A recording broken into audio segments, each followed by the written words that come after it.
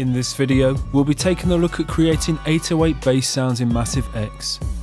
We'll begin by looking at some of the fundamentals when synthesizing a sound like this, and then we'll dive into some of the more unique features of Massive X that we can employ to further sculpt, shape and process our 808. We'll begin by loading the Init preset. We pull down the wavetable position knob to a sine wave. Tune down our oscillator -2 octaves. And then apply pitch modulation via an envelope.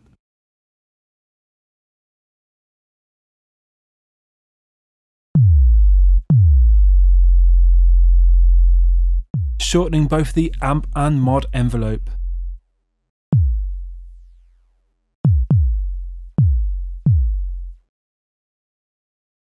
With our basic sound set up, let's now patch in a filter. The Blue Monarch filter has been modelled on the filter from the Monarch synth and instantly adds more tone. We could tweak the load for a little more attitude or turn down the resonance slightly.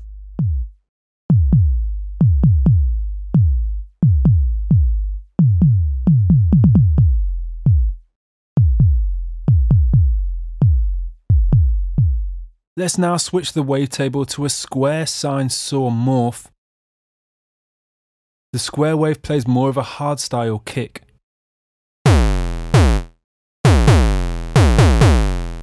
Let's bring this round to somewhere between a square and a sine wave.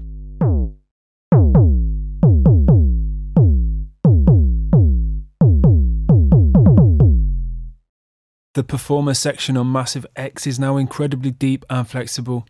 By using a performer curve for our pitch modulation, we can be a bit more precise with how we shape the pitch envelope.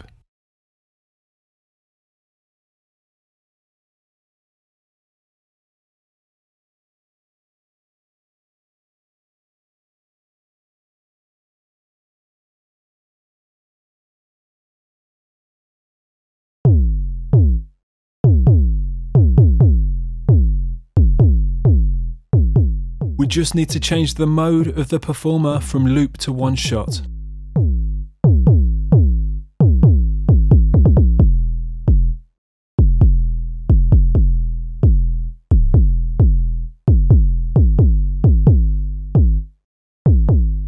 We can now introduce the feedback into our sound. Where we place it in the chain is down to a matter of taste and experimentation. Setting up a loop from the filter into the feedback and then back into the filter adds a nice and warm vibe. The feedback now includes a low cut filter for a less aggressive application.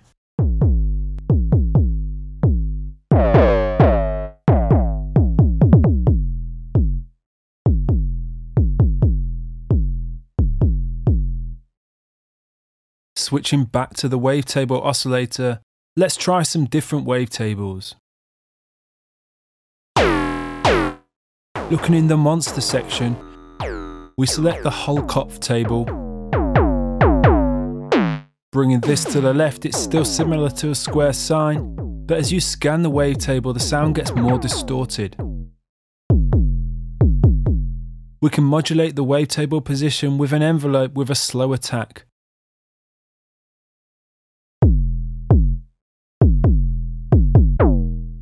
To bring the position round in the decay stage.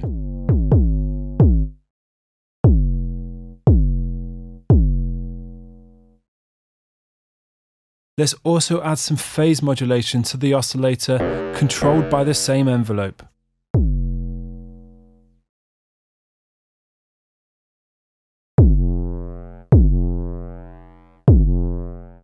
For a final touch on our 808, let's patch in an insert effect.